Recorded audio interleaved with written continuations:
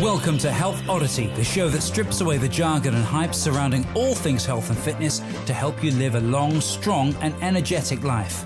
Lining up at the bar this week, here's Peter Lant, Paul Bassett and James St. Pierre.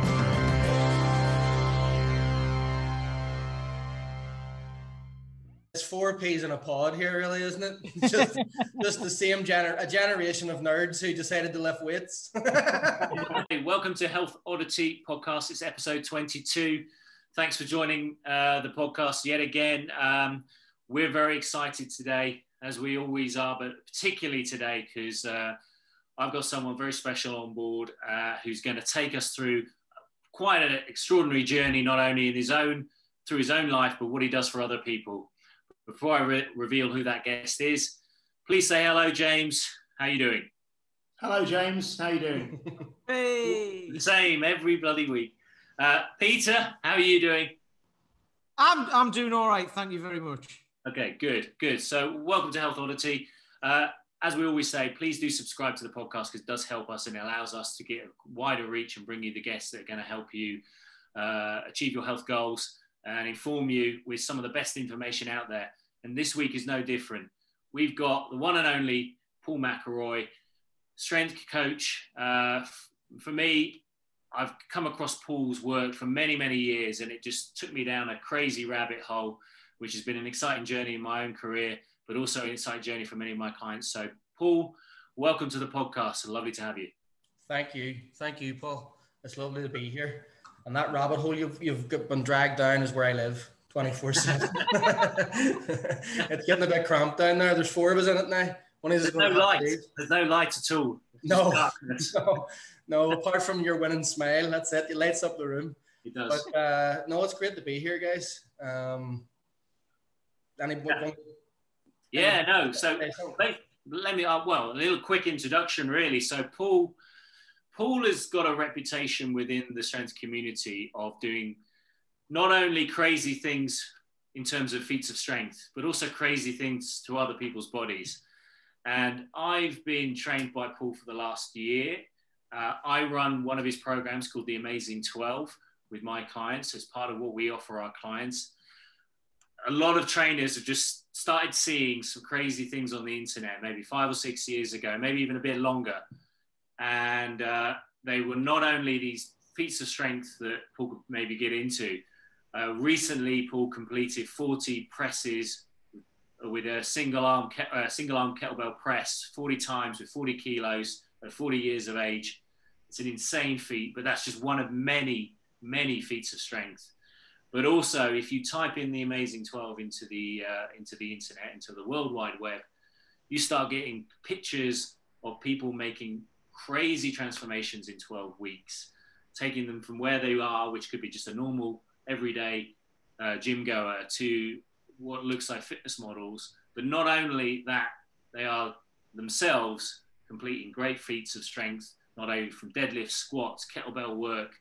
Across the board is some crazy stuff. So we're all kind of geeks. You've got 4 people who are geeks, and Paul's the super geek, because Paul knows everything. I mean, there's not a question that I've not put to you, not had an answer for, and a detailed one.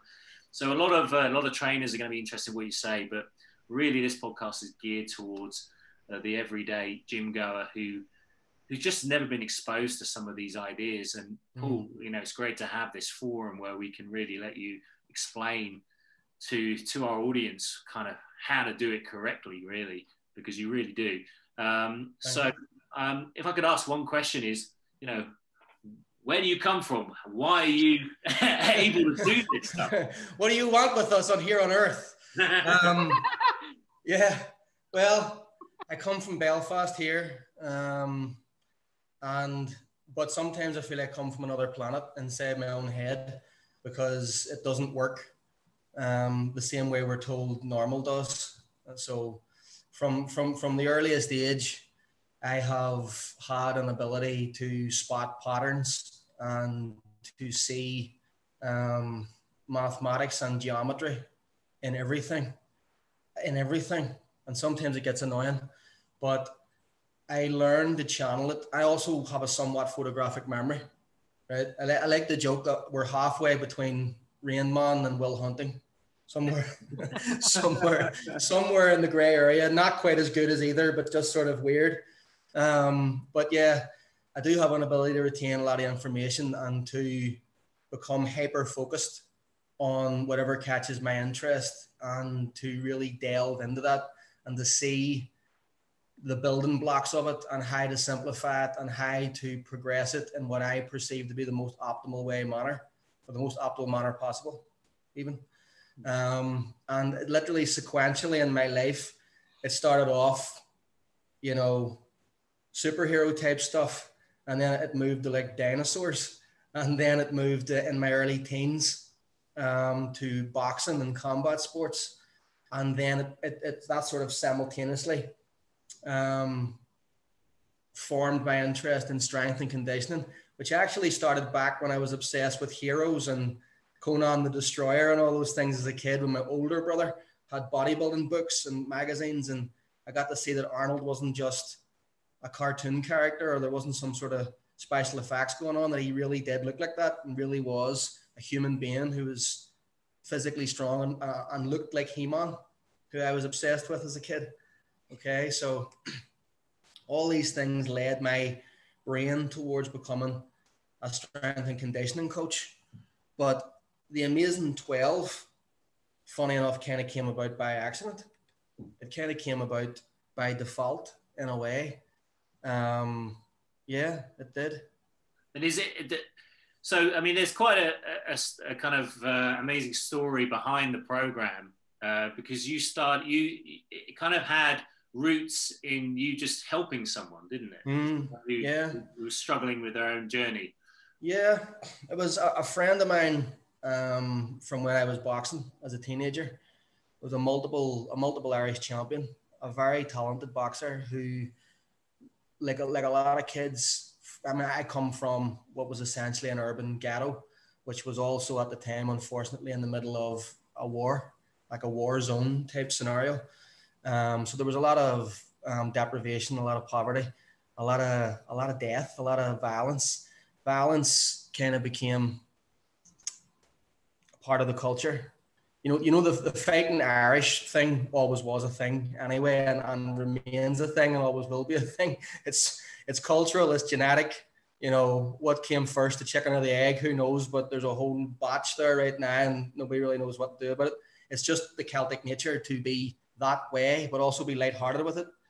But where I was from, it took on a very dark twist because it was just such a dark situation, and there was many opportunities, like as there always is in, you know, social deprivation scenarios like that, to go down the wrong road. And my friend had went down the wrong road and had ended up a sort of a substance abuse victim, essentially. And he had fallen on hard times. And this coincided. I had lost touch with him to a certain extent. And this kind of coincided with my father becoming terminally ill and literally being on his last days in hospital. There was nothing more they could do for him. And like a typical, you know, man of his generation, particularly an Irishman, was just like, I'm going home. take these needles out of my arms. Take this. What, doc, how much are you going to extend this by? A few weeks, right? I'm going home. It's as simple as that. I would rather die on my terms, you know? So in that, I said, look, listen, Daddy, give me a couple of days, give me a few days to just try and do something. I don't know where this came from. I thought I was a man, but I was only a kid about in my mid-20s at the time, early mid-20s. And I just got this overwhelming desire to fix up his apartment, his flat. I'm used to talking to Americans, so I say apartment, a flat, right? Okay. It was essentially a flat. And to fix this up just the best I could. And I was struggling. I was doing my best, but I knew that this guy, this friend of mine, was actually a really talented painter and decorator. And he was renowned for being super fast. He is like literally whatever he turns his hand to, he's brilliant at, very naturally talented, you know. And he cleaned his act up for a few days, And he really, really did. And we transformed that apartment. And my father came home and was absolutely gobsmacked. It was like something out of changing rooms, you know. You come in and it meant the world to me that he done that. And on the night that my father died, oddly at almost the same time as the police report would later reveal, my friend was again drunk because there was no need to hold off anymore. And he was sat upon by a number of people in the early hours of the morning, and they put his neck on a curbstone and jumped on it like the movie American History X. Well, something similar to that. And it was attempted murder. There's no way they were just trying to beat him up. They left him for dead. When the ambulance found him, they thought he was dead. His neck he had a compressed fracture vertebrae and breaks in 2 or 3 different places in his cervical vertebrae. He was millimeters away from being paralyzed for life, or so we were told. And for some reason, I just had the overwhelming desire to save after I lost my father, and particularly for this individual who had been a friend anyway, but had played a pivotal role in making the last days of my father's life special. I knew about Body for Life, right? When there's a blast from the past, but everybody here remembers the muscle media magazines and Bill Phillips. Yeah. And they give it, the whole body of work thing where he sells the Lamborghini and buys 10 Corvettes and makes them all champions. And out of thousands, hundreds of thousands of people in America, these 10 people won. And it was a 12-week before and after transformation. And their transformations were dramatic, like super dramatic. I remember trying to enter it when I was 18. It was like the first year it was out. And it was, are you a resident of the United States of America, sir? I'm like, no, I'm sorry, you're ineligible. So I wasn't able to do it, but I always followed it and I always knew about it. And I always knew that there was something which plays to your point that you were talking about, I think off camera. I'm not sure if you mentioned it on camera, but the inextricable link between a physical transformation and the mental emotional transformation that comes with it. It's profound and it's every time, and I'll get into why that is. But for now, I knew the Body for Life had this way of changing people, of turning their life around, not just their body. And I didn't know if it had come to the UK or Ireland or anywhere, but I knew that if it had, it could help them and that I could help them. Because my only skill set at that point was knocking people out and getting people stronger, and I'm pretty sure the first one wasn't applicable, right? So the second one, I had never applied to an aesthetic purpose, I'd never applied it to an aesthetic purpose at that point. And I knew that the rules were slightly different as well. Well, the rules are the same, and the loading parameters and what you do, the variables are the same, and how you manipulate them is slightly different, but that's it. So I knew it was simply a mathematical equation to be worked out. So we didn't use the Body for Life program, but we entered him in the Body for Life competition. It was touch and go whether or not he was going to be able to walk, but there was this like real seminal moment in the hospital where I'm there with him, and we're both emotional, and he's praying to God, saying, if he lets me walk again, if I can possibly walk again, if anything transpires where I can walk again, I'm going to turn it all around. I'm not going to drink. I'm not going to do drugs. I'm going to sort myself out. I'm going to do this. And I was just praying with him. It turned around almost miraculously, as they say, after that point. His recovery just sped up like an inexplicable way. He started getting really positive mentally. And then I got positive, and it became like a sort of a self-fulfilling prophecy, like a snowball effect.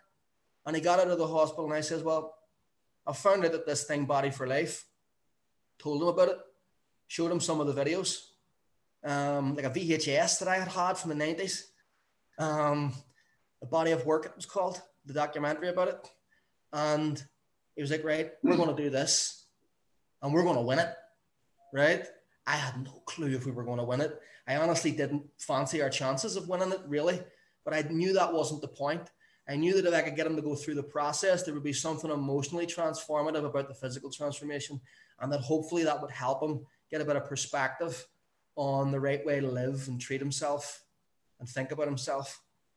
And that's what we did. And he won it, right? He won it. He won the whole thing. Amazingly, you couldn't script this. It was like something out of a movie. And he was working full time. He went back into painting and decorating, and didn't drink, didn't do any of that, didn't touch any of that. Was absolutely like a Shaolin monk level of dedication to this thing. And he started even before I wanted him to. He had a neck brace on and he was squatting, right? Now, I'm not going to advise that to anybody out there. Okay? I was complaining about my wrists yesterday. Yeah, no. Maybe this is well, I was just maybe this is shedding some light. Yeah, there's levels. Maybe this is shedding some light on the lack of empathy that I often show when and about certain things. But no, listen, the issues that you have are there anyway. You know, whatever it is. So that's not going to change. The only thing that you have control over is your perspective on them. Now, with that in mind, I didn't want him to start squatting with a neck brace on. But I think in his exact words was, then you can go and I'm going to do it anyway. So I thought, right, well, it's better off doing it with a spotter. So off we went. And, you know, I was still working as a strength and conditioning coach in the gym that I ended up later buying and owning and all that. And we were doing this. Oftentimes we couldn't get to that gym because it was closed, and I didn't have keys because I was just working there. You know, the owner was the original owner was he was the original owner for 50 years, and he was an old man in the 70s. He didn't get a key to anyone. So we had a key to another gym, but the main gates would close and they were covered with barbed wire. And like at 12 o'clock at night, sometimes 11, 12 o'clock at night, we would climb over this fence, throwing a coat over the barbed wire, climbing over the barbed wire to get into a gym, to open it with a key, to go in and train at night time and then lock it up and come back and go home. Like, these were some of the things that we did to do this. And he won, you know. Now, it's not to say that you necessarily have to do all these things, and that if you don't, you know, if you sacrifice all this and you don't get what it is you want at the end of it, that it was pointless. You know, if he hadn't won, it was still the point of doing what we did to change his perspective on what it was to live life and what he was capable of, you know. And that was the first time I'd ever transformed somebody in 12 weeks, and the result was incredible. And we put that, a friend of mine wanted to do a website for me. And in the about 15 or 18 months in between that, it was all over like newspapers, and he was in fitness magazines, and he was even on a radio show, I think, at one point about the Body for Life one. And when that went out there, a lot of people from the old neighborhood who grew up with me and grew up with him, who were on the same boat as him, just came to me. And I wasn't even living there anymore. And they were coming to my mother's house and saying, "Here, where's your Paul?" You know, all like real, like, you know, like people who needed help, you know, and seeing the transformation, not just the physical transformation, but seeing the change in this guy. He never wasn't going out anymore. There was a spring in his step. He was constantly smiling. He was constantly happy. There was sunshine again, no matter what room he went into. They seen that, and that's what they wanted. It wasn't about the six-pack. You know, that's great. And that happened, you know, and he gained something like 25 pounds of muscle. It was an insane transformation. Like, it shouldn't even be possible what he did. You know, most of that was his legs. He was so dedicated to the squat. It was insane.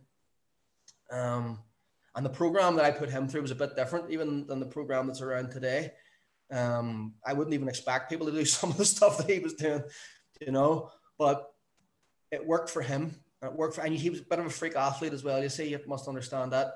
And he was so driven, and in his 20s at that time. So there was a lot of factors involved there, but I ended up transforming a lot of people, doing it kind of pro bono, friends and family, people. It was almost like something that became known and was spread, you know, and it was like, we hear of a man, and they would come, and, you know, and that's what it was like.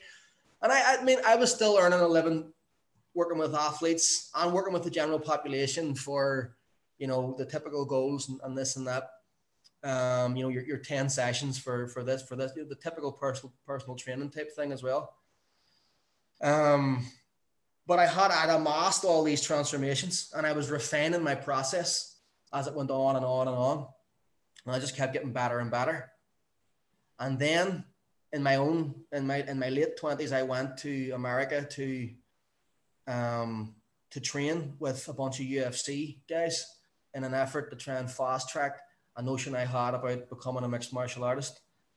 And my new website went up, and my friend convinced me to put all these transformations on it. I wasn't going to, because I was like, well, it's not really the point. I'm a strength and conditioning coach. This is something different. He says, listen, just put that on it. There's people out there. So I did. I didn't check my emails for a month because I'm training with people like Robbie Lawler and Matt Hughes and all these guys. And I came back about a month later, opened my inbox, and there was literally about 200 requests for, can you do that 12-week thing to me? There was people from other countries even saying, I don't care how much it costs. I don't care how far I have to travel. I want it. The results were so dramatic. And that was the start of it. So then that's how it became a business. And it grew to mythical proportions in Belfast. Hundreds and hundreds of people done it. And this along with my connection to the hardstyle kettlebell community and being in certain books that Pavel and Dan John, who you had on your show, had authored, and being in different things and writing articles and this and that, it all kind of drew attention to one place, and everybody's seen these transformations, and we started getting inundated from coaches from America and Europe and England talking about coming over to pay, to intern, to this, to that. So that's when it became a certification. And now it's an online certification. It's in its best form ever. So, I mean, it's an extraordinary story. And you would have had, like the Pied Piper, you would have people just coming to you.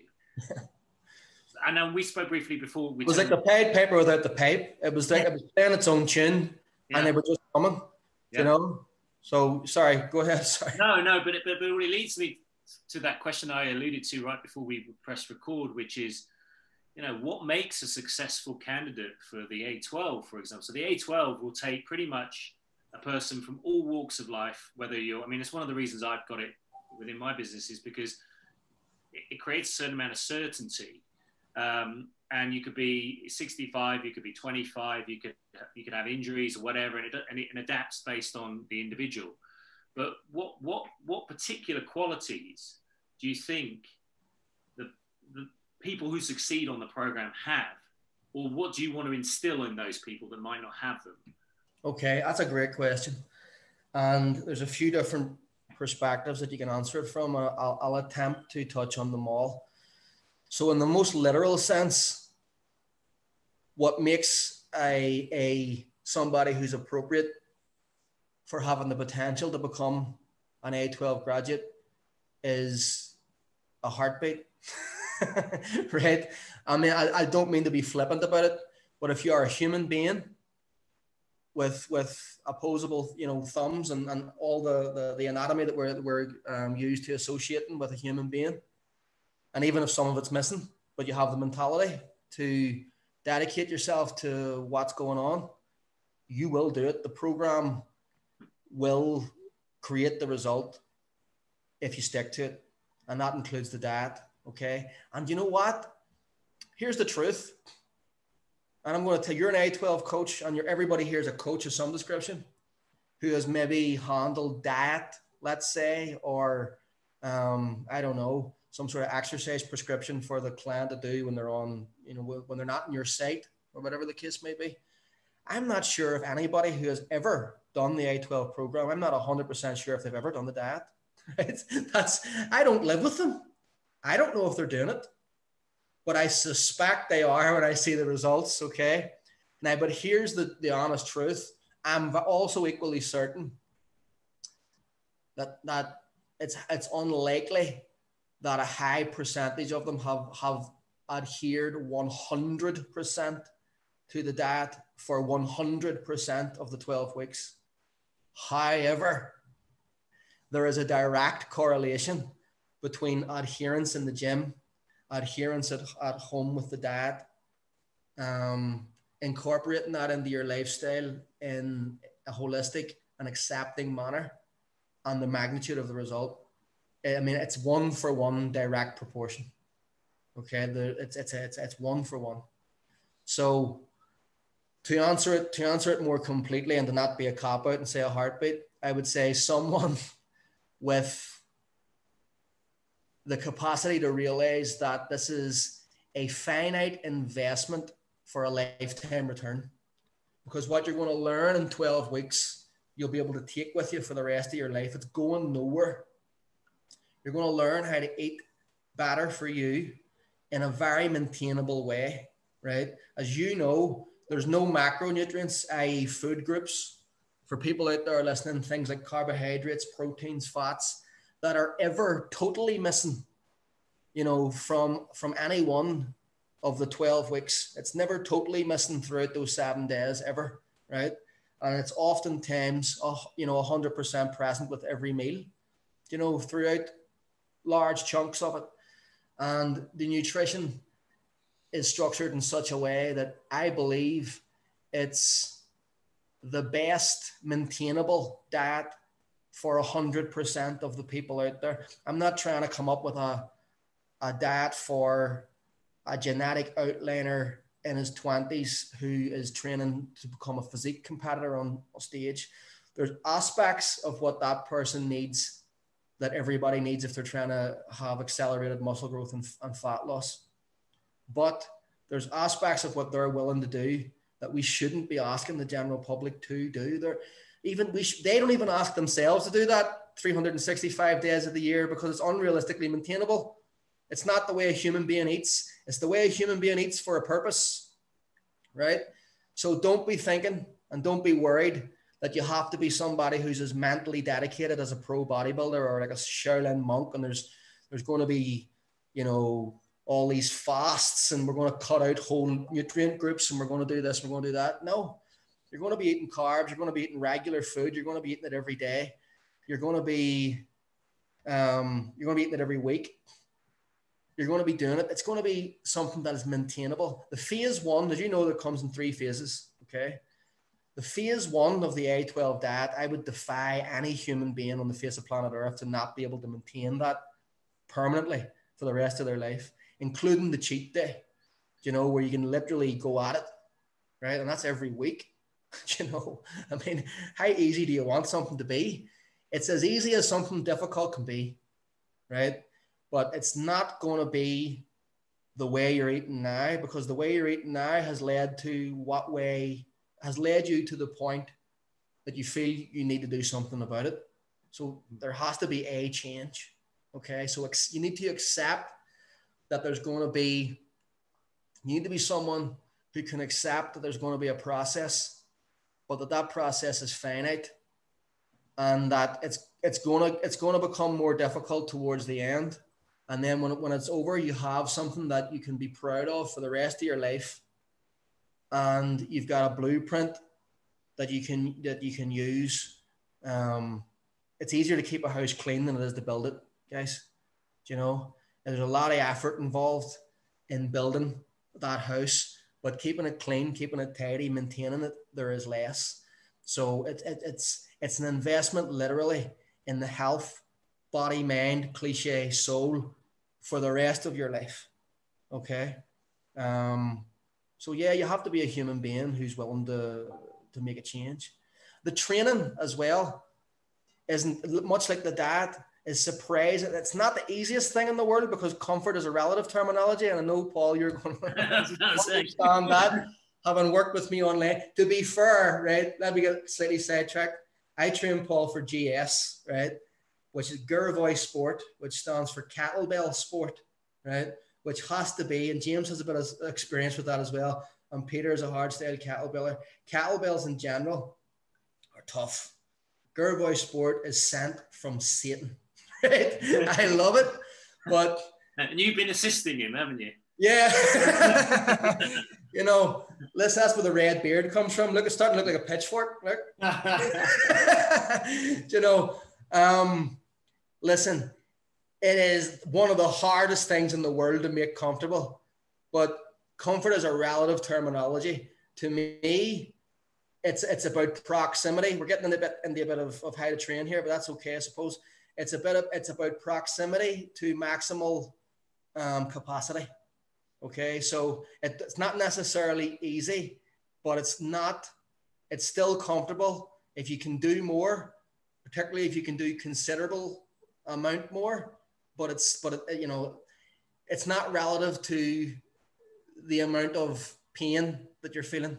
If that makes any sense. I say pain with a small p. I don't mean injury. I mean, the typical things that are associated with the inorganic phosphate ions building up in the muscles and the burn, so to speak, quote unquote. Like when I did that 40 presses with 40 kilos, you watch the video, the last rep still looks easy.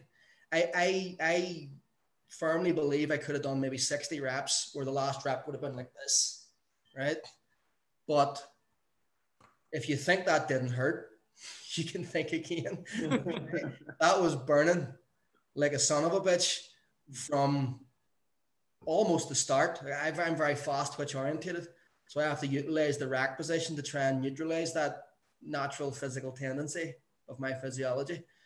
And it's a main game from 10 reps onwards, but I know my body can do another rep and relatively easily. So comfort is a relative term, but yeah, the A12 is not a diet or a program that's going to have you with no energy and busting your knuckles to the bone and grinding out reps and all these things. You're not going to be training to deliberate failure that much, if you know what I mean.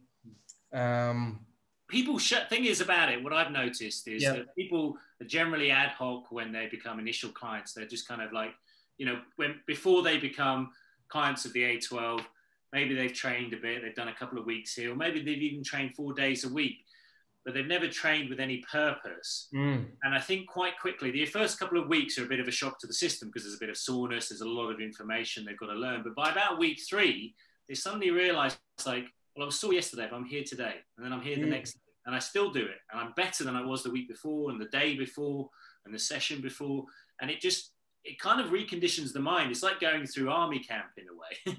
You suddenly realize, like, under stress, I just revert to training, and that's what I've learned from you is just like, oh yeah, this really, really hurts, but I kind of know it's going to hurt, and it's kind of got used to it. And then I recover very quickly because I'm not emotionally attached to it in any way. Yeah. Whereas so you're a different person physically and mentally. And I applaud you for that, because I'll tell you, GS is something that no matter how comfortable you want to make the program, and it breaks people. But you touched on something there which I was wanting to work in when we were talking about why earlier, that transforming the body has this inexplicable ability to also transform the mind and the emotions. Well, it's not totally inexplicable. It can be explained. And the reason is quantifiable success on a consistent basis. That's one of the things that, and I'm not saying don't go to therapy, because therapy is great. And if there's people who need that for the mind, they should absolutely do it, and do it as much as they need it. But one of the shortcomings of therapy, of psychology, is that it's hard to convey a tangible result with intangibles. It takes a skill to do that. That's why people need to be psychologists. And I can't just turn around and start talking to somebody and make them feel better or help them solve their own problems. Okay. So weights solve one of those problems, physical training, and the A12 in particular, because it's a concurrent program which sees many things happening good at once. You're building muscle, you are losing fat, and you are doing it at the same time. And we can talk about that. That's a bit of a fallacy that you can't do that to any significant degree. You absolutely can. And there's been actually nearly 9,000 active case studies now from the A12, which show proof positive that muscle has been built while fat has clearly been lost. However, and I can talk about why that's a mathematical certainty. Well, the fact of the matter is there's loading parameters which create muscle growth, and they're well known. You know, that within certain volumes and certain rep ranges, if you increase force production, if you get stronger within those rep ranges or loading parameters that are most conducive or most closely associated with muscle growth, your muscles will get bigger, almost even in spite of what you're eating, because your body will find amino acids even from incomplete sources, right? Your body will, obviously you can do it more optimally if your diet is optimized as well. But if you are getting sick, there is no way, right? Let's say we take something bog standard 3 sets of 10, okay? If you get stronger, if you're lifting 80 kilos for 3 sets of 10 on the bench press, on the 10th rep of the 3rd set, you couldn't have got 11 if somebody had to put a gun to your head, then that was your 3 sets of 10 rep max. Not your 10 rep max, because you did 3 sets with it, okay? If in 12 weeks' time, that's 100 kilos, regardless of what you were eating, regardless of how much body fat you lost or didn't lose, your muscles are going to be bigger. Simple as that. It's a mathematical impossibility, right? They don't necessarily have to be bigger if we're talking about a 3 times 3 rep set, because that's not the loading parameters that are associated with muscle growth. That's more to do with absolute force, relative strength, things like that. But guess what? Your 3 rep max, your every rep max has gone up in direct proportion to your 3 times 10 rep max, because it's a mathematical impossibility for it not to. If you improve your any rep max, you improve your every rep max, and that is quantifiable, right? If you have managed to do this, and here's the big if, because most people find it hard to do this, but if you manage to do this while in a calorie deficit, while becoming progressively fitter in aerobic and anaerobic conditioning based workouts, you will have built muscle while simultaneously losing fat. It is a mathematical impossibility for those two things to have not happened. Does one inhibit the other? Yes. But to what percentage is entirely up to the optimization of how you've manipulated the mathematics around that situation in both training, concurrent training, and diet. So that quantifiable confidence builder that you see with training in general, with weight training, that can't be gotten from a verbalization of trying to work out your problems with somebody, that's great. That's brilliant, right? But if we're talking about self-confidence, obviously improving on the bench press isn't gonna, get rid of every dark demon in your closet. But a lot of people have self-efficacy issues, right? That lies underneath, this person bullied me when I was at work, and this person bullied me when I was at school, or I don't feel great about myself in this environment, or this and that. A lot of it is, they might not even think it's physical or what way they look physically, and it might not be, but it's a self-efficacy, a self-value thing that originates from somewhere, whether it's something they don't like about their face, something they don't like about their mind, something they don't like about their body, something they don't like about their speech, something they don't like about themselves in social situations, or how they interact with the opposite sex or whoever it is, right? Whatever, right? It's still related to the value that they place upon themselves. And if you make someone stronger, their self-value goes up in that regard, and it crosses over. It slowly spills over. Like you fill that glass and there's 10 other glasses. Eventually it spills over into all the other glasses once you've filled that one, until you've filled them all up, right? I have never seen anyone who has made a dramatic physical improvement who hasn't also transformed how they feel about themselves, because it's literally what people start treating you different when you look physically different. Maybe they shouldn't, but they do. This is a physical fact of humanity. Okay, you can bury your head in the sand and say that people don't do certain things. We have evolved to react a certain way to people who physically look a certain way. And there's a very good anthropological reason for that, that's based on survival and propagation of the species, that dates back millions of years actually, but at least the 200,000 that we know Homo sapiens to have been genetically as we are, largely. And that you're not going to be able to erase that with, positive affirmations. It is what it is. And you should take advantage of it. Take advantage of it, right? There's nothing wrong with it. You're a human being. Increasing your self-efficacy through knowing that you have improved the amount of strength that you have in your body and what way your body looks inevitably because of that has a magical way of crossing over into absolutely everything. And the reason it does is because it's undeniable. I can tell you till I'm blue in the face that you're getting better. You really made improvements this week, Paul. How you're handling yourself, or James or Peter, you've really made improvements in how you're handling yourself with, and when that guy said that thing in work, you reacted to it the right way. Listen, if it was 80 kilos on the bar at the start and it's 100 kilos on the bar at the end, I don't have to say anything.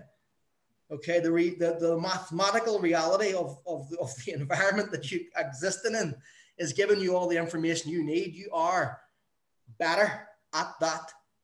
And that automatically makes you feel better about everything. And the A12 is amplified in that regard because it makes you better at that, i.e. strength.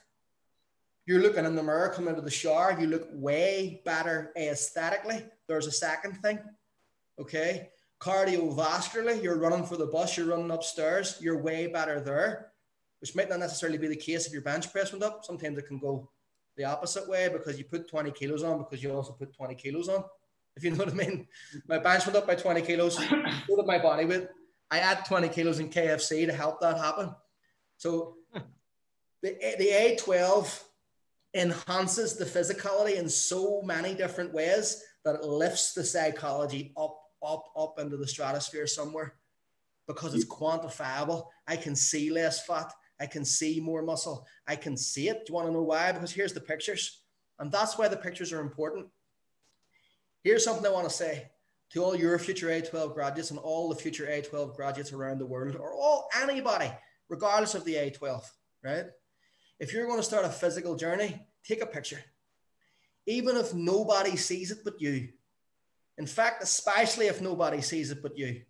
Because you need to know, if you're somebody that exists inside a headspace of you can't ever see the good that you're achieving, right? Then you're going to need to have some undeniable, quantifiable evidence of that, because I've seen people, we've seen them. I'm sure you've seen it on the A12, the private group, where coaches will come on, even coaches that have transformed their own bodies, and they come on and say, I can't really see it. I can't see it. I'm getting so much stronger. And then I'd ask for their numbers, and it's like insane. And I'm like, no, I don't know that I've built any muscle. I don't know that I'm losing any fat. My clothes are getting a bit looser, but I can't. Listen, just wait for the pictures. Don't take them now. Wait till the end. And literally, universally, without fail, it's like, I'm sorry. Like, whoa. It's dramatic. When you put that before, the very first guy, my friend who I'm talking about, knew he changed, but didn't know how much. Didn't have confidence. Right to the end, he doubted himself. He did. And when he seen the pictures together, even my jaw dropped.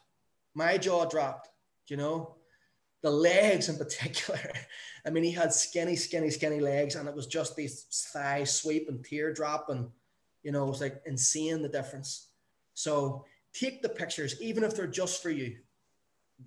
Would you say, Paul, do you think that the way you're talking about the A12 and most people who maybe just recreationally at the moment go to a gym, or they're trying to get a little bit better, but there's not that, quantifiable improvement. Do you think it's that the benefit of actually having a start date and having an end date, and almost like an athlete is training for an event, and you've got something you're aiming for, and something that's concrete, and it may be the photo shoot at the end or the finishing date. Is it that really that kind of fires up people and gets the fire going, do you think, and keeps them on track and motivates them?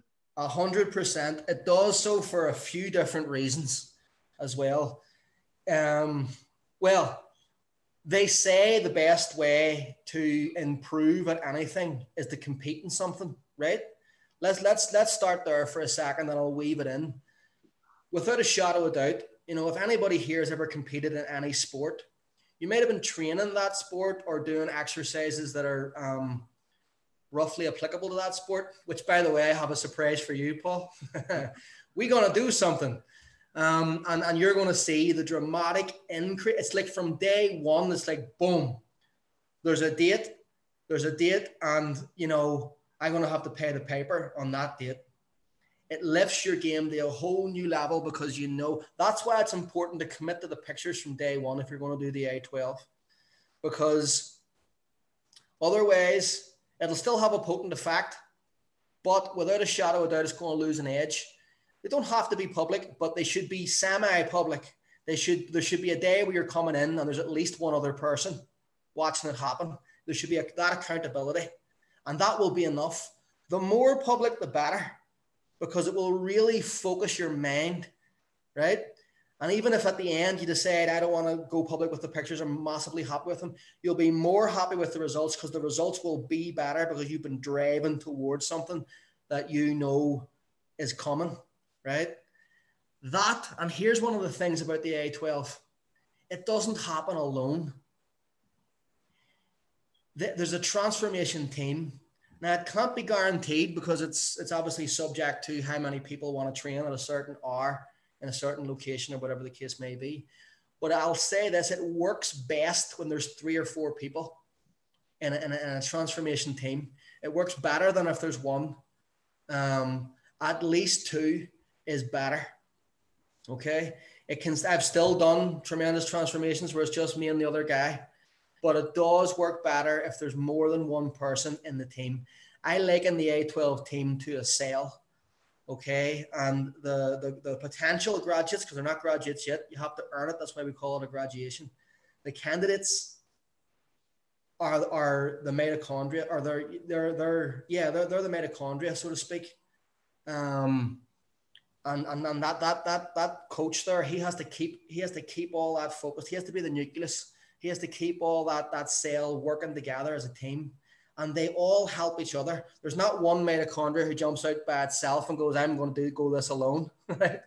You're inside the cell, and that accountability, not just to the coach, but to your transformation team, your peers, because sometimes you look at the coach with an elitist view, right? Even if it's not true, even if we're all flesh and blood, right? Maybe the only difference, I've lost count of how many people I've trained who ended up ultimately, not within the 12 weeks to be fair, but ultimately becoming stronger than me. Without a doubt. The third ever A12 graduate went on to become the highest totaling Irish powerlifter of all time, right? The first Irishman ever to squat over 1,000 pounds in competition, and they ever deadlift over 800, and they ever bench press over 700, right? I'm not as strong as him, okay? Right? He's a super heavyweight powerlifter. He was in his prime. And I've trained others who have been stronger than me in, say, the bench press or one of the lifts or this or that eventually, okay? It's not about the coach being this untouchable deity type figure, but it does start off that way in the minds of a lot of people. So when you've got that group around you, who's on the same boat as you, right? It amplifies everybody. You know, maybe you don't want to do the diet, but you know what the friends in your transformation group are, and you don't want to let them down, because most likely the graduation day, which I always tried to do with transformation groups, is to have their graduation day on the exact same day, and maybe within their photo shoots back to back, right? Because they come in like a team, and it's the atmosphere. You could cut it with a knife. It's beautiful. It's tangible. They're helping each other through the graduation workout, which is essentially just a pump up before the pictures, but it's seminal. It's a seminal moment, and they're coming in and they have more confidence, and their friends are standing beside them, and it's a beautiful thing. And in the 15-year history of this program, I've lost count of how many people from Belfast, and I've spotted it happening around the world as well in the 6 years or so that it's been international and global. I've lost count of how many transformation teams who have stayed together, either complete or semi-complete, and are still training partners with each other to this day. you know? So that's something you're not going to get by signing up for, you know, the local global gym where you go in and nobody talks to each other, and you're lit there. You know, it doesn't inspire greatness when you know that the business model depends on as many people as possible paying for a membership and then not coming. That's what everybody knows at the PLCs. That's how they make most of their money. They are dependent on the motivation factor of the summer and of January New Year's resolutions to peter off within 3 to 6 weeks, and for as many people as possible to keep paying via direct debit and to not go. Right? Or sign them up to a 12-month contract. What? Or sign them up to a 12-month contract there and then you've got the money for a year. So you've got them whether they come or not, or whether they want to keep coming or not, you know. Which is what happened during the lockdown. I mean, we're all in this third lockdown in the UK. In Belfast, you got a lockdown at the moment as well? Yeah. It's Stormont here runs ours. It's a bit separate from Westminster. But yeah, we're in complete lockdown. There's the only thing that's open is food stores, you know, food. That's it. And have you, I mean, you now run the A12 as a business that kind of works directly with trainers, but are you still working with clients? I mean, I know you're working with me, but for example, are you having to deal with that lockdown mindset that a lot of people are dealing with at the moment? Yeah, I mean, I have online. I train a select group of people online. I like to keep it between certain numbers so that the quality stays high, but my own capacity keeps going up and up. It's that human calculator head of mine. Plus, I'm quite organized in that regard. But the online clients are often fitness professionals, okay, and they own gyms, you know, and I can see it affecting their gyms, and so they're my clients, so that's affecting them, which affects them being my clients and things like that. So I have lost a couple of clients to fit pros who had to close their gyms, and they lost their source of income. It's a horrible time. You know, it has been horrible in 2020, but people are starting to adapt and they're starting to get around it. And if you can stick with your coaches and train at home under their tutelage, it's way better. I mean, that's what I'm doing with you. And look at the progress you're making. Look at the progress that all the clients that I've been working with have been making. They're all coming from like 32 kilo, 1 rep max presses to taming the beast with the 48 kilos, you know, or 40 kilo, or, you know, I've got a girl who this week, I'm going to be putting a post up about her hopefully tomorrow, because today she's going to press to 20. I have full confidence she's going to press to 24. And she started off, her 1 rep max was 30 pounds. And then that's now 53 pounds, right? Which is 23 pounds, but it's more than just that. Percentage wise, that's insane. Yeah. You know what I'm saying? That's an insane percentage of what her 1 rep max was. I'm expecting she might even be able to get 2 with this, because the other day she did a triple with 50 pounds. I've got the video, right? Her 1 rep max pistol was 0 pounds on her left leg and 13 pounds on her right. And now she can wrap the 53 pound bill on both legs, right? So this is what can be done if you stick with your coach. If you have a coach, you know, and these 3 guys here get my absolute highest recommendation, by the way. And if anybody's being coached online or in person by any of these 3 guys, you're very lucky. You're very, very lucky, and don't let go of it. That's what can be achieved if you stick with your coach. You're going to continue to progress, especially with the technology that we have around today. We're talking here now as if we're in the next room to each other and we're all in different locations. It can be done.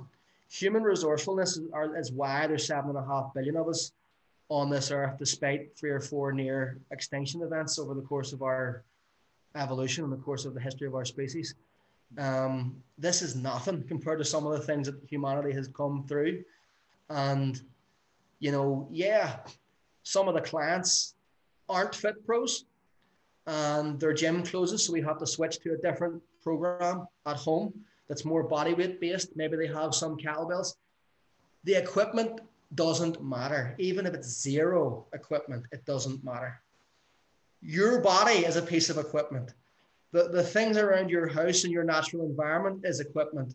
Anything that weighs anything is a weight, okay? We can make this work. Yes, your body weighs a certain amount, but you can adjust what percentage of your body you're lifting by doing certain clever tricks here and there. You know, I can't do a push-up. Okay, we're going to do a version of a push-up you can do, and we'll progress towards that push-up. And guess what? We can progress towards a one-arm push-up. And then we can start looking at ways to make that harder, okay? I have to laugh when people say I'm too strong for bodyweight training. That's a good one. You know, everybody on this call right now instantly burst out laughing because they're professional who knows that to be utter bullshit, okay? I consider myself a reasonably strong individual. I'm nowhere near too strong for bodyweight training. Okay, there's always something you can do to make your body weight represent, and I'm not even talking about adding weight to your body weight, which makes it easy, which can be done. Okay, if you've got a few weight plates, it can be done. If you've got a couple of bricks, it can be done. We were talking about that. It can be done. We were talking about a video that you released with that had Ollie Quinn in it about 7 or 8 years ago, and you're doing some crazy handstand between two. Yeah. Or something, you know? Yeah, I put two 32-kilo kettlebells on top of two 15-inch benches. And then went into a handstand and started doing push-ups where I touched my head to the ground. I tried to get it as far to the ground as I could. It didn't get to the ground, but it ended up getting to the point where my forearms were parallel to the floor. So only inverted, if that makes any sense. And then pushing up from there, you know? So yeah, and that was a 2-rep max at the time, or 2 or 3 or whatever it was. So, and I mean, I could have banged out 30 handstand push-ups on the ground with you just touch your forehead to the ground. So there's always ways to make something harder. And you don't need any equipment to do it, guys. I don't care how many times the gym shuts down. Stick with your coach because you're going to need it's of your benefit that you keep him in business, because when this is all over, you want somewhere to go. Because you've been stuck inside the house looking at 4 walls, getting bored, you know, being bored, let's say, getting bored, right? And now you want to do something, you want to go somewhere, you want to get your blood moving. Oh. Guess what? The gym, you want to keep them open. You don't want to be one of those PLCs that never go out of business because they don't care about people. That's why they're not going out of business, because they have deals in place where you don't have to be there for them still to make money. Yeah, I saw there was something about that, about a certain coach who's doing PE sessions and all these people doing like the online stuff for millions and millions of people. Yeah. And it was like, well, that's all well and good, but they've already got loads of money. They don't care. They don't know your name. They don't know how many kids you've got. They don't know who you're homeschooling. They don't know what struggles you've had as you've come along. They don't know anything about you. Whereas, and I get this with my guys, we're doing it online, you know, and like today it's like, how's the homeschooling going with the kids? Oh, it's been a nightmare and all that. But they're still here doing it online. They're still finding an hour in their day. You know, and it's like, so how's work been and all of that sort of stuff. And like, you don't get that from a PLC gym. You turn up, they don't even know you've been. Yeah. Until they send you an email in 12 months' time to say, do you want to renew your membership? Yeah. And it's not even them sending the email, it's automated. Yeah, exactly. They're doing it because it's designed to do so at timed intervals. But yes, I know exactly, no names mentioned, who it is you're talking about. I know who it is you're talking about. But you know, I've spoke on the same event as I was on the same stage as that particular guy before, in Dublin. He's a really nice guy, and I don't doubt it. I listen. There's a lot of things that he doesn't know, and he can't know from that platform. But there's also some things that he probably should know that he also doesn't know as much as some people who aren't as famous as him, right? And I don't mean to be disparaging in any way, because I still think it's a very positive thing that him and people who have that platform do something like that, because there are, listen, this is about helping as many people as possible, and having him in that position is great. Is it ever going to be as good as something that either one of you 3 guys could do on a personalized face-to-face basis? No way. Especially the scalability of some of the stuff that they're doing is either vastly too easy or vastly too hard for whoever's watching it. It's like sort of sweet spot stuff that's better than doing nothing but scratching your behind. And I still think it's good that it's happening. But yes, you need to support your local coach, because individuals of that level aren't really are going to be rich anyway. And you don't want your local gym to go out of business, because you're not going to be able to positively think and bounce yourself. Yeah. Do a few random bouncy exercises back into shape after being in lockdown for several months. You're going to need a trainer who cares about who you are, with real programming and real team spirit to try and optimize your results. So there was I wanted to just, I'm aware of the time, and we've had an awesome chat, but there's a couple of things that I wanted to bring up before we let you go. We're going to hold you captive for the entire day. Before Christmas, where there was a A12 coaches meeting where you announced an adaptation to the A12, which was for me very interesting to hear, because one of the other questions that I had from one of my clients was, well, what happens if you can't dedicate 5 days a week to training? What happens if you can't follow the kind of set parameters that the traditional A12 has? I mean, and you came up with an answer to that. So, could you tell us a bit about that? I will indeed. There's actually a couple of things I wanna say, and you reminded me of the other one by reminding me of that one, and they're both quite poignant at this time. So, first of all, yes, what you're referring to is a newly developed program that we have termed the A12 Express. So, what has been traditionally known as the A12 program, excuse me, is now known as the A12 or Amazing 12 Classic. Okay, and there's going to be subdivisions of the A12 going forward, ones that make sense. We're not going to dilute. If you want to do anything well, it's better to do less things really well than loads of things, average. So if you look at like a Michelin star menu or these types of things, there's always a limited menu, because you know that the chef can deliver on those things really well. And he's not going to be pushed fingers to the bone with 20 different orders of all this different types of stuff throughout the evening. Okay. It's the same with everything. Less is more. Specialize to optimize. So the A12 will keep its offerings few, but we are branching out just a little. And the first branch of that tree, the tree itself is the A12 Classic. The first branch off is now going to be the A12 Express. So the A12 Express carries all the same quality of the A12 Classic, but it's condensed into a smaller work period. It's 35 minutes 3 times a week, and that is it. Okay, that's an hour and 45 minutes per week. Okay, the A12 Classic is around 5, sometimes slightly more hours per week. So an hour a day, maybe slightly more, depending on your the condition that you come in. You may have to do slightly more, but the A12 Express is 35 minutes 3 times a week, full stop, an hour and 45 minutes per week. If you can't dedicate to that, then you're telling yourself lies. Anybody can find an hour and 45 minutes a week. And it's all encompassing in that we already have results that I've actually personally done with people that show that the quality is very high from this. It's from the makers of the A12, i.e. me, and the technology behind it. If anything, this is a better, it produces the biggest results pound for pound. I'll qualify that out of any body transformation program on the face of the planet, including the A12 Classic. Now, those who are familiar with strength sports will know the terminology: relative strength and absolute strength, okay? Pound for pound strength and most weight on the bar. In terms of biggest results, absolute, it's still the Classic. But in terms of results relative to time invested, if you just did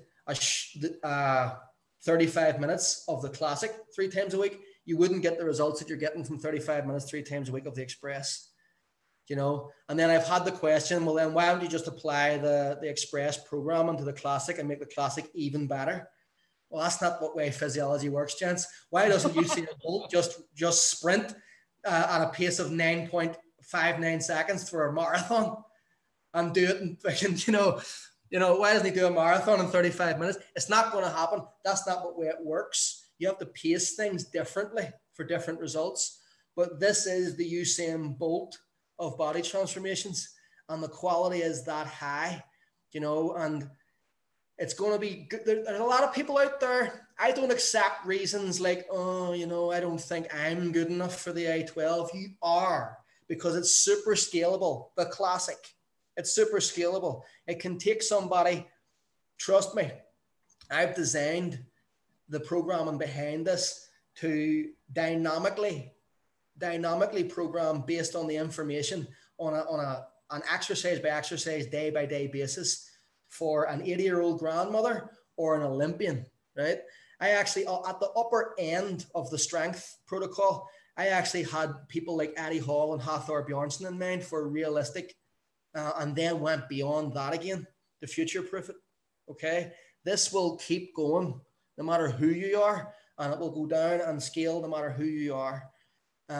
Because doing something 5 times a week, by the way, is something that everybody can do, because everybody does something 7 days a week, 365 days a year. We're all alive. It's just what the scale of what is the expectation of that is what has to be scaled. Okay, the magnitude, that's all. Once you get, again, the mathematics behind that correctly, anybody can go 5 times a week. But logistically, some people can't. And we're missing those people. The A12 Express for people who are time poor, but enthusiasm rich. Those are the type of people that do the Express. We will not miss you anymore. We have got your back this time. And not to let COVID or anything else ever get on top of the A12 or what our coaches can do with our clients. There's another reason to stick with your A12 coach. There's another reason to stick with them, and that's because the A12 at home is coming this year. The A12 at home is coming soon this year, and this will require 0 equipment, and it's not going to be a typical bounce about and do your thing. This is a serious bodybuilding, strength, body transformation program that can be done with no equipment in any environment, and will deliver strength and muscle that is comparable to the A12 proper in a very different way. The programming is completely different, right? But the strength for reps that this delivers, which reads as size and fat loss, is unlike any no equipment based training program that has ever been written. And I've read them all. I've read all the best of them as well. All the best books out there for body weight related stuff and things like that. This is completely different than any of them. This is a heavyweight strong man. If a strong man and a bodybuilder became one thing and needed to be scaled for everything from grannies to Olympians and had no equipment, it would be this, right? That's what this is. Okay, so you can expect to get super strong, super jacked, super quick, with no equipment whatsoever, and just your everyday home with the quality of the A12 behind it. And that's what that plus the Express plus the Classic is what we're coming at the world with in 2021. Awesome. And it's worth just saying, when we talk about strength a lot, we talk about human potential. We can think when we talk about strength, it can put a lot of people off. But what I've noticed is that the A12 is incredibly popular with women, particularly, who actually want to take control of their health and be really strong. This idea of I'm going to get too bulky, really what we find with the A12 is people just look absolutely awesome. And whether you train at home, whether you train on the A12 Express or the A12, what I've noticed is it's more than strength, it's more than muscle. It's just releasing that potential within your body, and everyone looks fantastic at the end of it. Absolutely. Can I say something briefly on that? On women and strength training and the A12 and some of the fallacies and myths that have been surrounding that for the longest time. Thankfully, the astronomical rise of physical culture in the last 10 years or so has helped put pay to many of those old time myths that were related to that. But we do and we will still encounter that as strength coaches and as body transformation coaches with the A12 and different things. And to all the women out there, there's a micro percentage of females who have the genetic ability to gain muscle at the same rate as even an average man. It's just, there are physiological differences, right?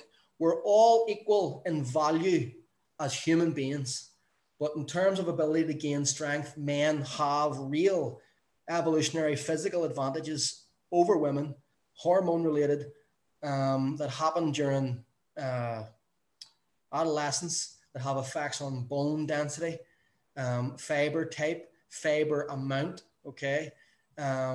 All sorts of things. And it even affects the brain, okay? There's a bone structure, physical structure, tendon strength, you know, red blood cell count, mitochondrial density, everything. There's physical differences in a man's ability to look too big in terms of what way a woman doesn't want to look, that the vast majority of women simply, no matter how much stronger they get, aren't going to replicate that, okay? They're just going to feel better, look far better, and end up looking like who they are, who they should be in the first place, because Western society, men and women alike, has transformed us all into something that we actually weren't meant to be if we were existing in our true natural form. You know, that's down to the diet, it's down to the activity levels, it's down to the stress from work, it's down to the artificial environments, it's down to everything, okay? The real human animal, if we look at an animal in the way we look at a tiger, we can expect to see something the way it looks. And if we look at 100 tigers, we can expect to see something similar, okay? All their stripes are going to be different, but they're all going to be tigers, right? We can do that with every animal on the planet apart from human beings, okay? But if you put us all in our natural environment, and dogs, yeah, because we've humanized dogs. You know, well, here's an interesting thing. There was a study done where they put a group of dogs on an island and fed them, kept them alive because they wouldn't have been able to keep themselves alive.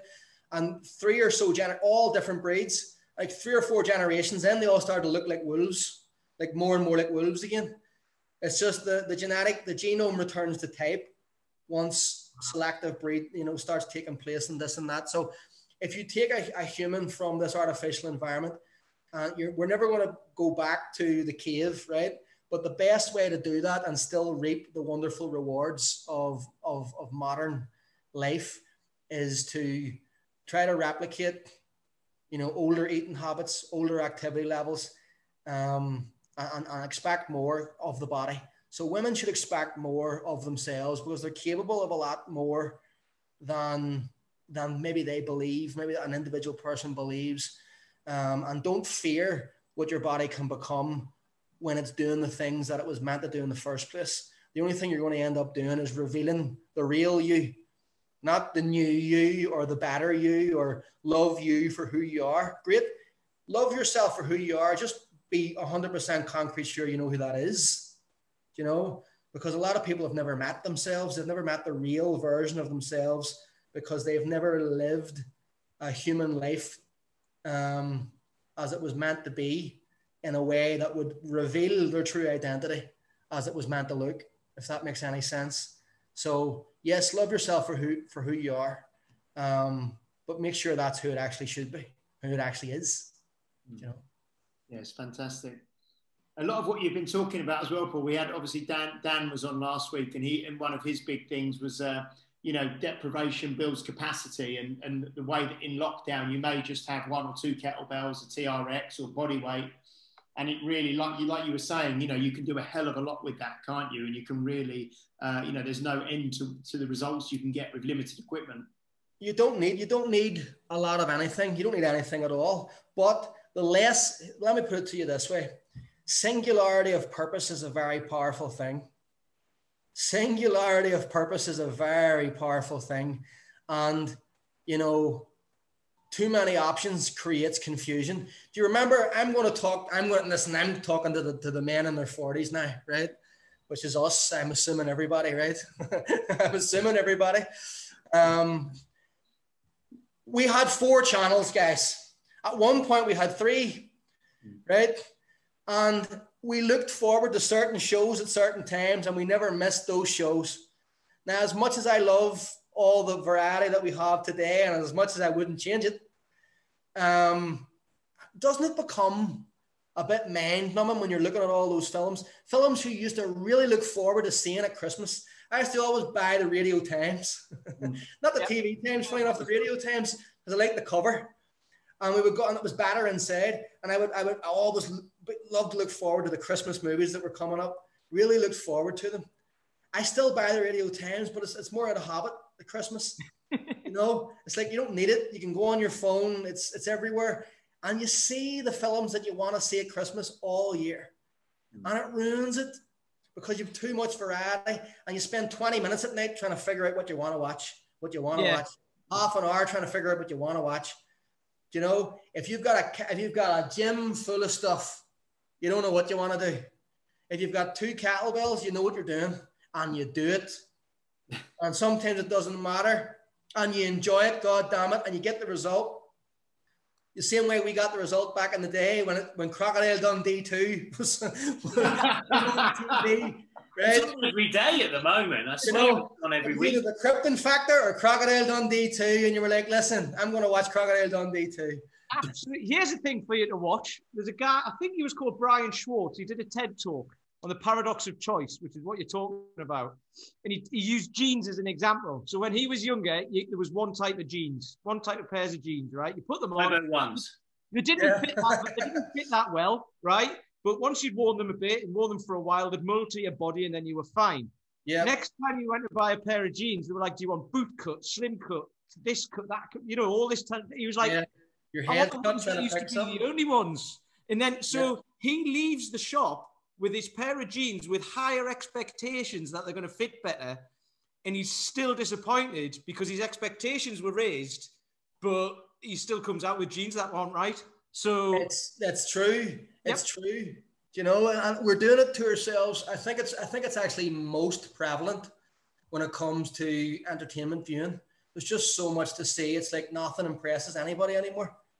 And our kids as well, I fear for them. I try to keep it and give them a real education of watch these movies and watch them in this order. And don't be watching them, you know, watch one this week and watch this and the other one next week. And trying to build those same sort of delayed gratification based childhood memories that I have, because that's not just about watching films. It goes into every aspect of your life, you know, and less is more almost universally, you know, because again, like we were saying, specialize to optimize. You know, if Usain Bolt was a decathlete, he would never have been Usain Bolt. Might have still been a great decathlete, but he would never have been Usain Bolt, you know. And some people's specialization is generalization. You know, a world champion decathlete tried to be Usain Bolt, might have never been anything, you know.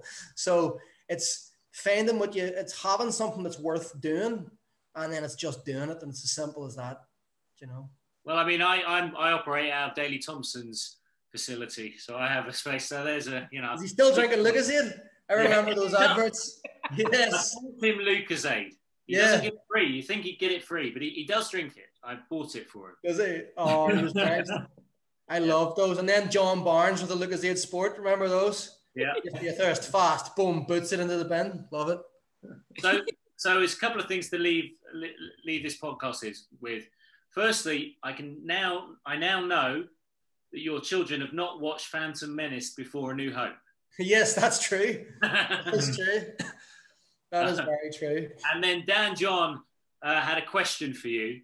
And I'd like you to ask Dan John a question as well, because he's on next week. Okay. So what was the question, James? The question was, when did you see Dan John at his most uncomfortable? Oh, flip. There is an answer. He's given us the answer that he... A specific answer? Yep. Oh, hold on. I think I might know it. We were at a wedding. But I think it might be right. Yeah. Whose wedding was it? It was Niall Greenan's wedding. Shout out to Big Niall. He's an A12 coach. Yeah. we were at Nell Greenan's wedding, and he was judging a kettlebell competition between him and his son. And I think he had to say a few words, and he had to be a judge, and he had to be this, and he had to be that. It was funny. Yeah. At that wedding as well. Here's my question. We can ask him next week then. Yeah, this one. Here's my question for Dan. How many people came over to him saying, Paul McIlroy sent me over with a question? Okay. What, at that same wedding? Yeah, I at the same wedding. Yeah. I told him at the start I was going to use him as a sandbag, because everybody always asks me questions.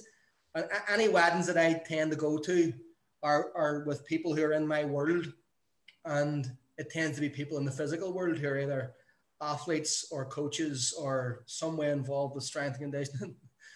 And then so therefore their friends tend to be from that world as well. And I get a lot of questions, and that's great. And I told Dan at this wedding, I'm just going to say, yeah, good story. Did you know Dan John's here? and just point them over his direction. So I want to know how many people I sent over. I know there had to be a few. Sure, we will ask him that next week. And was there something else, Paul? Paul Bassett, you were going to say as well? No, because I've forgotten it.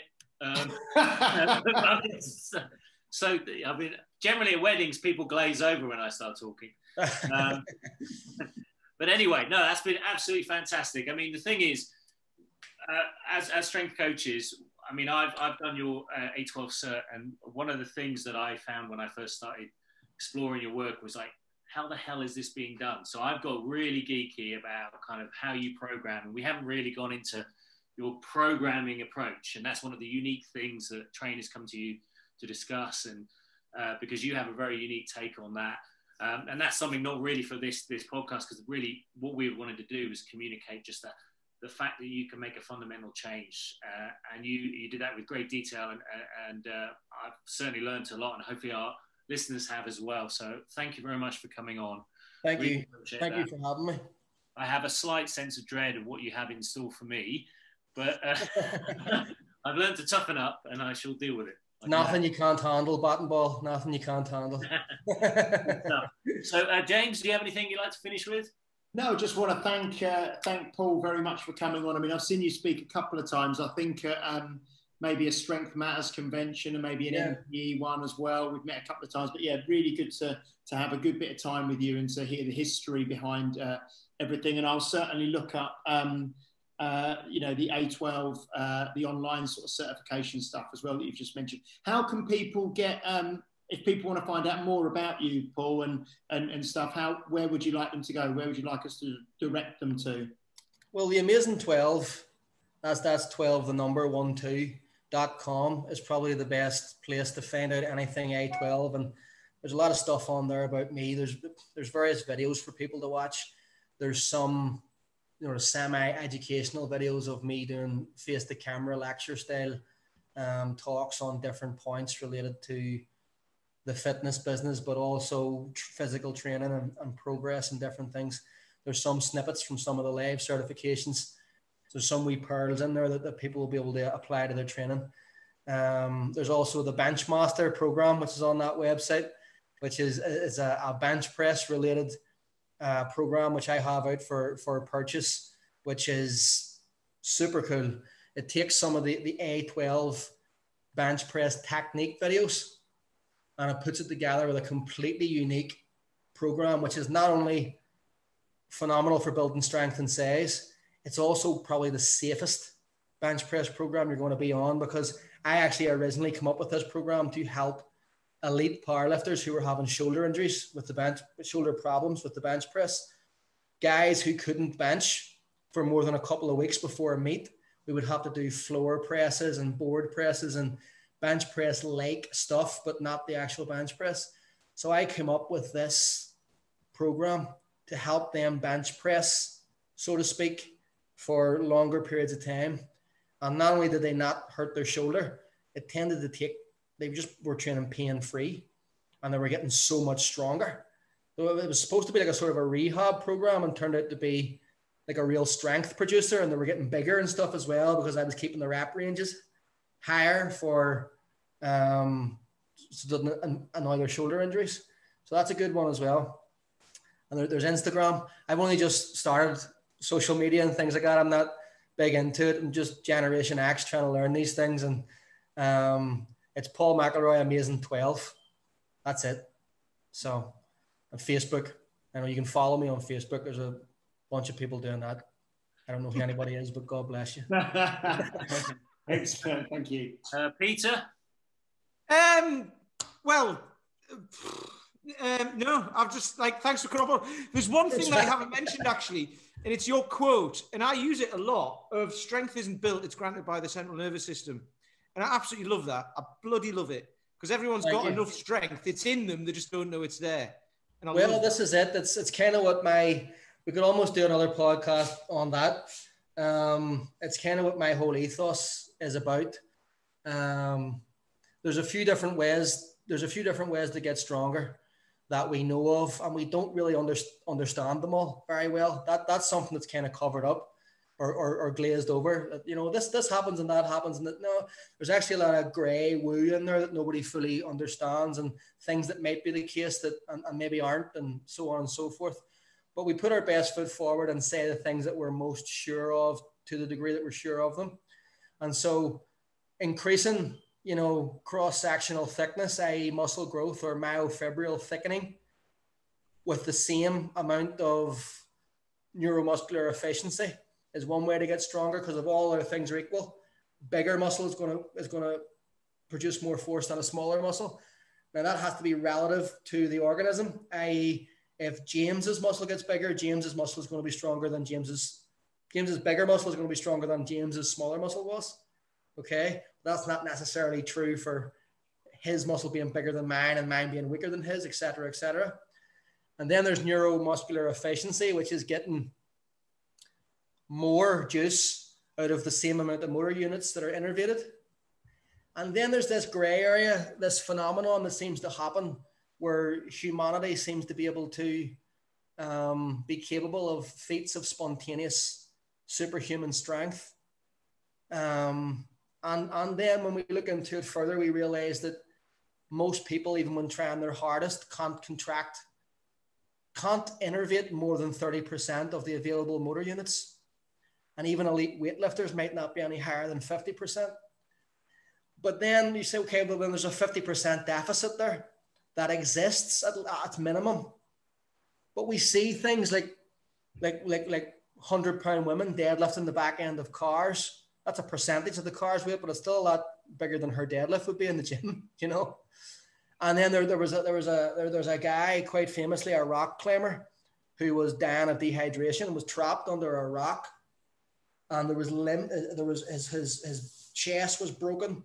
There was multiple broken bones in his body, and he was dehydrated because he was waiting. He didn't try to lift the rock. He tried and couldn't. And then he was waiting for somebody to rescue him, and it didn't come. And he found the Herculean strength to essentially floor press this rock high enough for him to squirm out. Right? Now that was bigger. There's no way that rock weighed God knows what weight. And there's no way it was only twice what his 1 rep max bench press in a dehydrated state with broken limbs was. So there's a deficit that goes beyond even what we know of. And we don't fully know the capability of the human body, but we know that there's a trip switch that prevents us from hurting ourselves by using all of what's capable, because we'd literally break our own bones. And we've maybe, Paul, it would be fantastic, like you say, down the line to get you back on and maybe do a podcast on like maybe the mechanics of strength or because going into that right now we'd end up at 4 hours. You know, it's well, maybe because we've got we had Dan on last week and he's coming on again next week because he wanted to say so. Maybe down the line we could do something on, like you say, the mechanics of strength and the actual science behind getting strong. Yes, that'll be good. Which would be fantastic. Yeah, fantastic. I mean, because there's really, you know, there's so many podcasts out there. There's so much information out there. There's very little quality information on this subject. You know, that's why we spend so much time searching the internet, being geeky about it, because you have to really try to find it. And sometimes it's in language which most people can't understand. Some of it's in Russian. some of it's kind of translated from Russian. Sometimes it's we just don't know, you know, because people don't always reveal. So, well, thank you once again. Really appreciate your time. And those of you listening to the podcast today, please do subscribe because it helps us. Subscribe on iTunes, Stitcher, Spotify, YouTube, whatever. And please recommend the podcast to any friends. So lovely to see you all, and take care. Thank you, guys. Bye. You've been listening to Health Odyssey with Peter Lant, Paul Bassett, and James St. Pierre. To get your regular fix of hype-free health, you can subscribe and leave a review wherever you get your favorite podcasts. You can find out more on today's and other topics at healthodyssey.com or find us on Facebook or Instagram by searching for Health Odyssey.